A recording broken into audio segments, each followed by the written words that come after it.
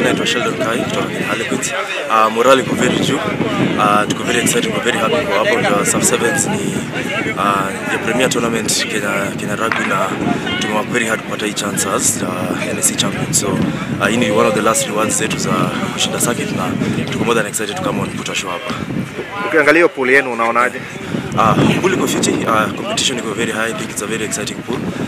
Kuna teams bit tough hapo kucheza, but hiyo ndio kitu tume sign up for. So tumework very hard, na the idea of this hard ni unacheza games ngumu, una put in your best na unashinda. So hiyo pool iko poa, tuko very excited kucheza na hizo teams.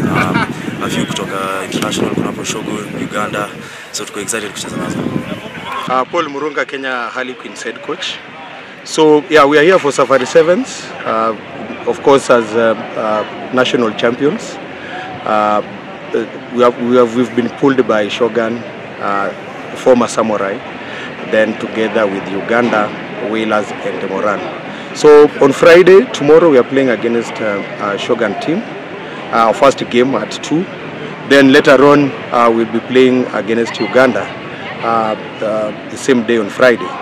Then come Saturday we'll be playing against Moran, then Whalers.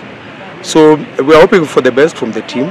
We prepared well, though we have players also playing for other teams, Moran and Lions. So the players that we've remained with, we've prepared for around since we finished the circuit.